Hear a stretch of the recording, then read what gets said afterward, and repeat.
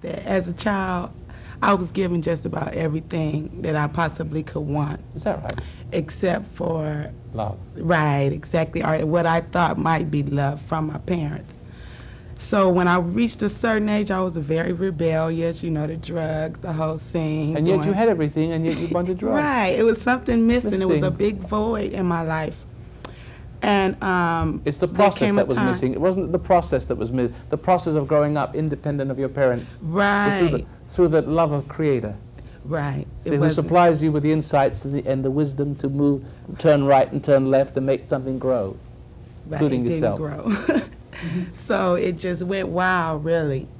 And the outcome was, you know, being out on the street, growing up. Did you resent your parents for giving you very much? See, here's parents being good, and here's this young lady resents her parents for being good. Because that goodness wasn't good, was it? What were they looking for? I don't know, it was something, but maybe were your parents poor when they were young?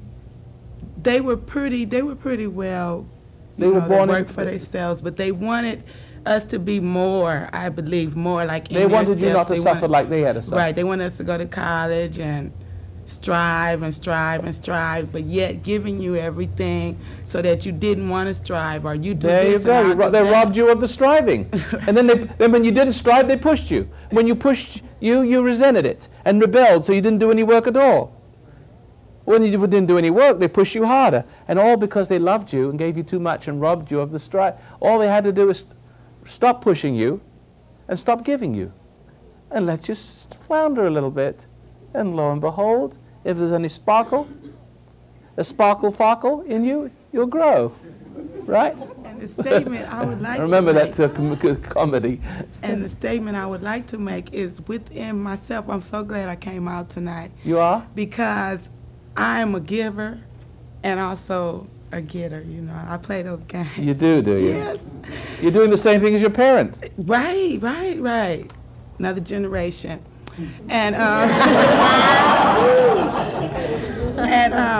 but I'm being able to realize it to where something says, you know, what are you doing? What's your motive here? It's you know, something is asking me within, but I try to cut it off. Like, I don't want to know what my motive is. You know, I just want to do because this. you feel empty and you feel guilty and you don't feel like you're a whole person. See, because you see, by your parents giving you everything, they built an ego up in you. Of course, that ego is further grown by hating them, judging them. King and judge, right? Two reasons for ego. But now, the little ego has grown to be a big ego. And it's now made in the image of your parents. Now, you start to act like your parents. You start to being kind to people to get people to worship you. And you're creating little egos in your own image to worship. See? But to see you in the good light. That's not what I want to do. I know you don't. I know you're a sweet lady, and I see that.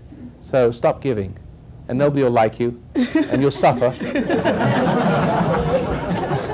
and you'll come back to all your guilts and resolve them in a proper way. Okay, thank you. Thank you.